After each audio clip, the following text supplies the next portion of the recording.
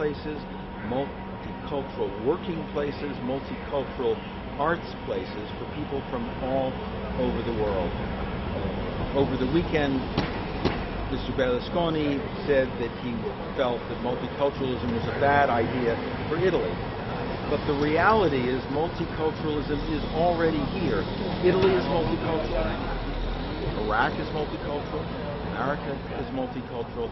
And we need to find ways to live, work, and play with one another within our cities. This dialogue this morning will look at the role of cities in global governance, in global dialogue, and in global multiculturalism. We believe we already have in Milano, in Roma, in Paris, in London, in Tehran, in Kabul, and in Istanbul, a world of cities in which cities can become the new building blocks, not just for multicultural dialogue, but also for global democratic governance.